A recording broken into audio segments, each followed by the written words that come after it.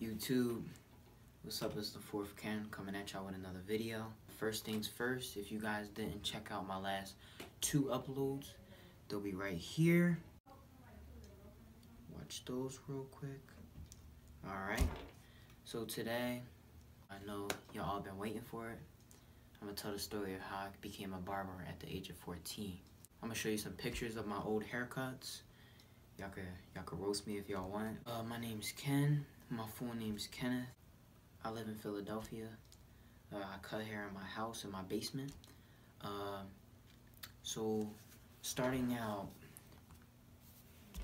going back to the past when I was about 10 or 11 years old, I was always particular about getting my hair cut. I wanted it a certain way. If I couldn't get it, I was mad. You know, I'll pester my dad and my mom up to get me a haircut, because I went to this barber. He was really nice. I looked up to him. You know, I used to watch his work. I liked what he did. So when I was about 11 years old, I was like, all right, I want to be a barber. I was real obsessed with my hair. Like, I always wanted a certain way. I had waves back then, you know. I brushed my hair, comb it. I was like, yo, I need a cut today. When I used to go get my cut, you can ask my old classmates. I used to be like so hyped. Hey, I'm about to get a cut today.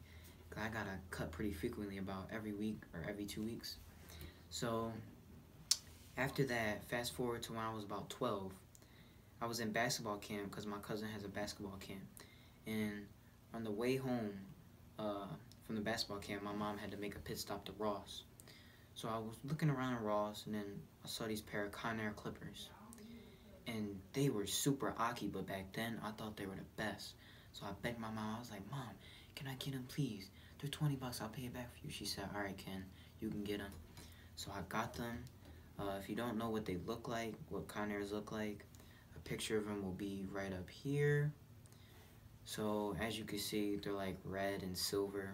So they're real aki, but I mean, they got the job done. I was giving out decent haircuts with the Conair. I did my first haircut on my little cousin.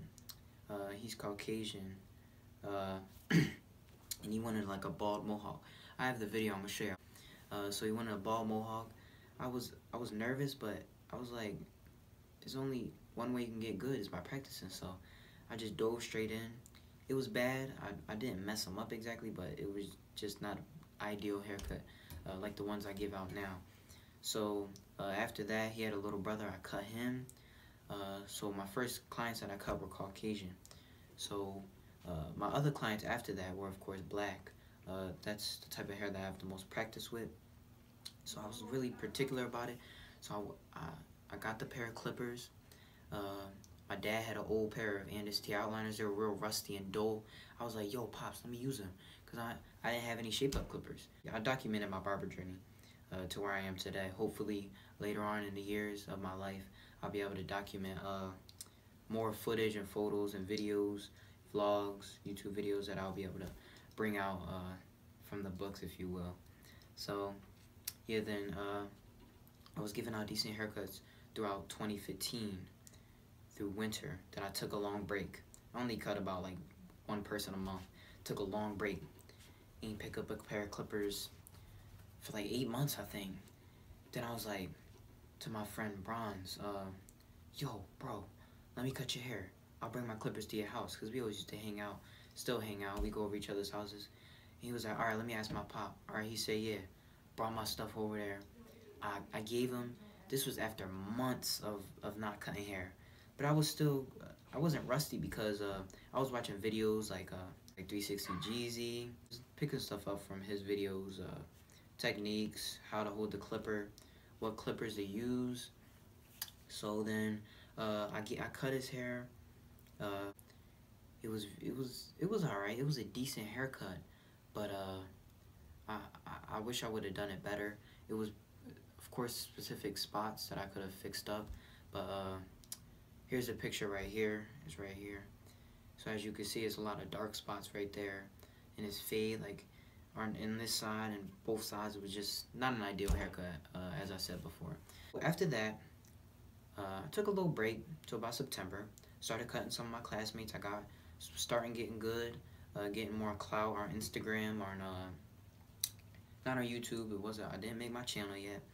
I always wanted to make a YouTube channel, but I was like, hold on, let me get good first, then let me hop on YouTube, because then I'll be able to increase my revenue, my audience, and attract views, attract people who want to watch my videos. Because if you're corny, quite frankly, I don't want to watch your videos.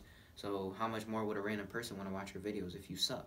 So I wanted to get good first before I make the videos, and then go in, just dive into YouTube, which I'm doing now.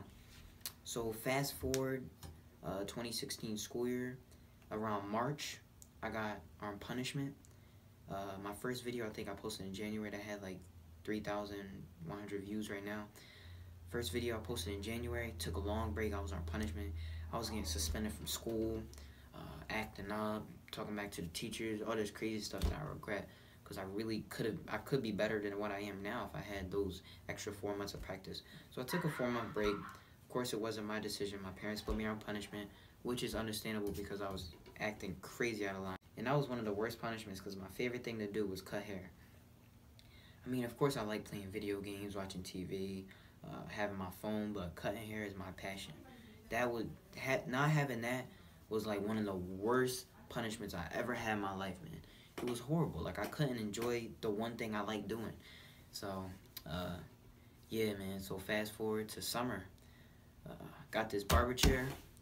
For those of you who watched my Instagram story that time, I'm not sure how many of you on YouTube did, but I'm sure a few of you. I went to Snyder's, replaced all my clippers, went to the hair tailor, got Oster fast feeds, and fast forward to right now, I was giving out some decent haircuts, as I'm going to show y'all right here. So scrolling through the videos and the haircuts and the photos, I was giving some decent haircuts with these clippers. So that's my story. But y'all see my setup before. I might do a little tour of my in-home barbershop. But yeah, I cut my basement, got lights on my side, one light up there. But yeah, man, this is my story.